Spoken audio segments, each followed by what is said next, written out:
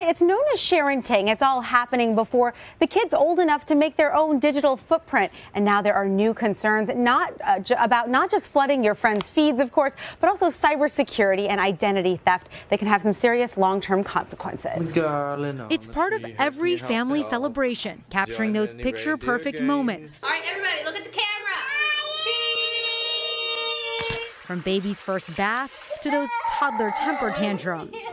Parents are sharing more about their kids online than ever before. 92% of kids under the age of 2 already have a digital footprint, meaning photos and personal information about them already exist online. And over a third of moms between 18 and 34 created social media accounts for their baby before their first birthday. It even has a name. And apparently, a lot of parents post way too many personal pictures of their kids. It's called oversharenting. They're calling it that. Any Sharents here? But sharenting is no joke. More than 140,000 children are victims of identity theft each year, and the number keeps growing as more information is shared across social media. There is no 100% surety online.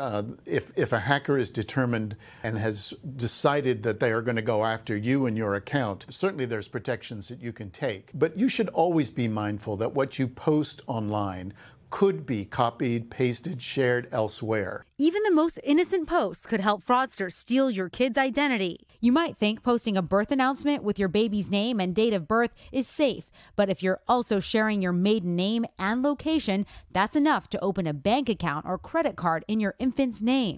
And chances are your child won't discover it till they're much older, when they apply for a student loan or that first credit card.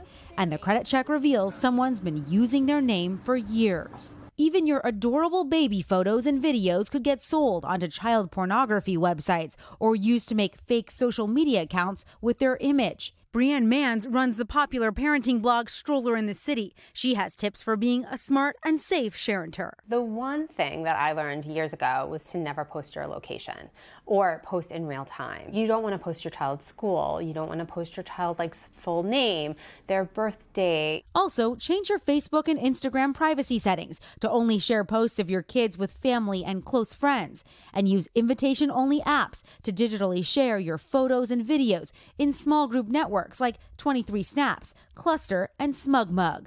And to spare your kids any embarrassment later in life, check with them first before you share.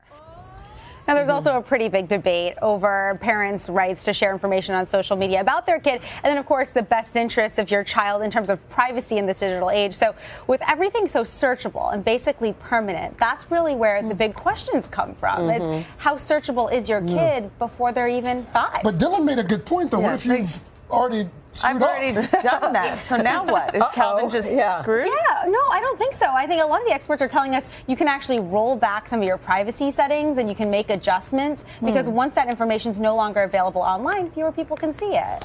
All right, Joe. Thank you so much.